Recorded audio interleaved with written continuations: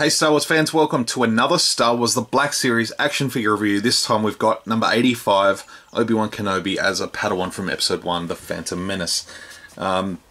Excellent figure. I'm glad to finally have one open. I did get the Celebration exclusive back in April. It's been tantalising me. I've been tempted to open it, but I know, no, this one's coming. I knew this one was coming, so I'm glad I waited. Only difference being is that the one from Celebration comes with an extra set of hands you can swap out, and they didn't include them on this one, which I find quite silly because this is the one that people are going to open more. People are going to want to keep the Celebration one in the packaging. Never mind.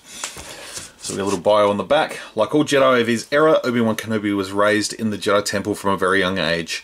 He first underwent training with Yoda before being assigned to Jedi Master Qui-Gon Jinn in his teens. So as I mentioned, this is figure number 85. And it's a pretty good looking figure. It's a really good looking figure. It's got the they've sort of updated the Jedi of late, and they look really good. I've only just noticed this at the back. That's okay. Oh, it's not so bad. Anyway, we'll get a look at his face. So he's got the photoreal treatment, and it looks pretty good.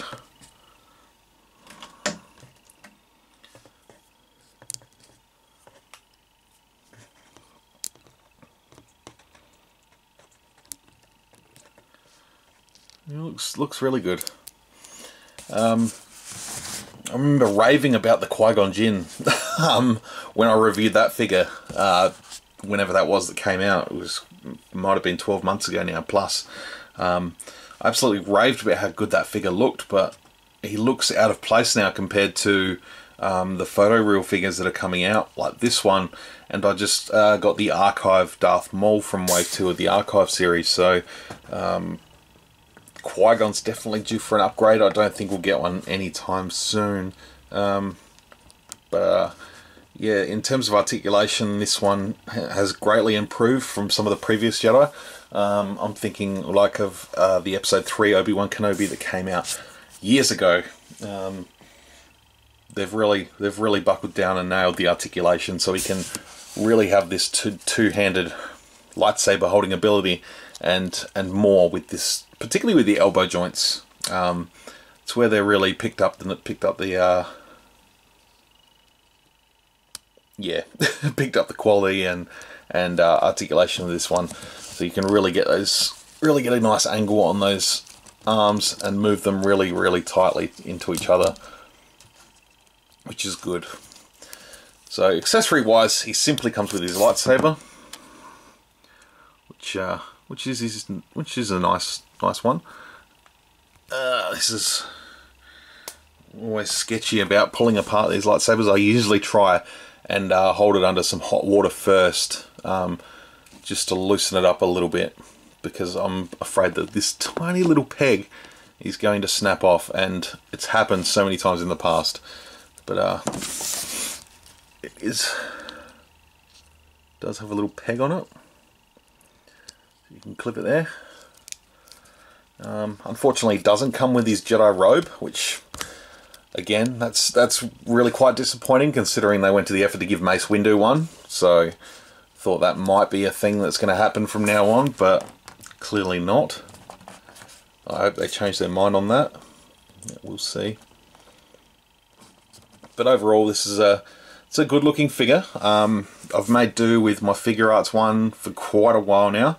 That's a good Obi-Wan figure, but yeah, it's nice to have the Black Series section sort of filled out. Now I'm not sure what's going on here, whether there's been a little bit of an error in the mold, the way it's stuck down. Looks like a little bit of plastic sort of been chewed out the middle there, but that's okay. It's on his back, so it doesn't matter so much. I might be able to glue that down a little bit. Never mind at all. But yeah, great looking Jedi figure. Really good episode 1 Obi-Wan. Articulation wise, he's got the ball jointed head. Does he have the neck? I'm not sure that he has Got a little bit of movement in the neck. Ball hinge shoulders, elbows, wrists.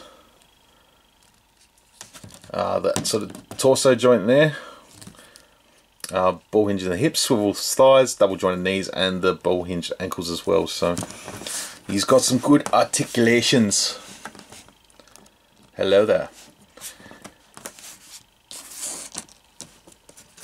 But yeah, like I said, it's nice to have Obi-Wan from episode 1 in the collection. Hopefully they dive into the episode 2 stuff, particularly now that we've got the Padme Amidala. It'd be great to get Anakin and Obi-Wan from episode 2 as well. But yeah, more than happy to have Obi-Wan Kenobi in episode 1. So thank you very much for watching. Next up we'll have number 86, Ezra Bridger from Star Wars Rebels. Hope you've enjoyed this video. Leave a comment below and let me know what you think. Until my next video, may the Force be with you.